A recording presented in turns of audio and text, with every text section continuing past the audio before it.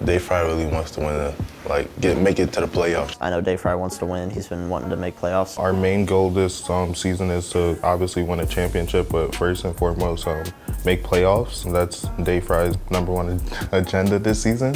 I mean, yeah, I haven't made playoffs. So, I mean, like, I have to make playoffs. Well, he still had Gilly open, but Dayfri will make the three. Look what I do! Come on, man! I haven't made the playoffs either one of my years. So my first season, one game out, we end up losing. And back is it! Shot out of here! In my second season, we were basically had to win the ticket to get in. And the Wizards really need to win the ticket. And then we lost. We had the easiest road and we lost. So it was like whatever. I feel like I'm considered like an elite player, I guess, in the league. Down low to Reese the God. The alley-oop will find Dayfri down low. He will slam it home. They came out with like a top 25 players and I was on it, whatever.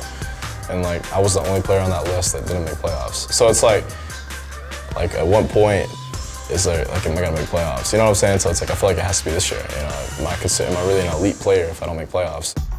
But this season I feel like it's not even about making playoffs. It's about making a big run in playoffs. I think we can actually play in the semis, the finals, play for the big money.